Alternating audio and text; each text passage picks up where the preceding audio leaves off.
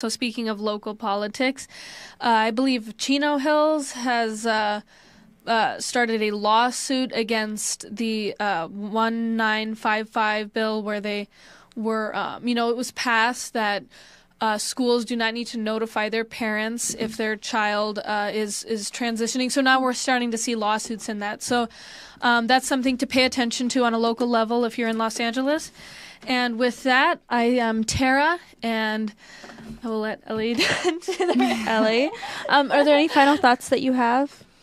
No, just go out and vote and encourage other people to vote. Educate yourself. And voice your opinion. Voice your opinion. And politics is crazy, but take time to just educate yourself in any way that you can, any way you have access to, because it's really important. But thank you guys for having me here today. Thank you. You were so great. Thanks for coming on. Yeah.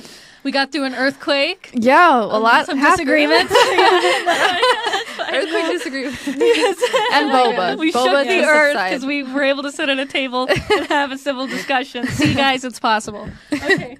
No. Thank you so much, guys, for joining us.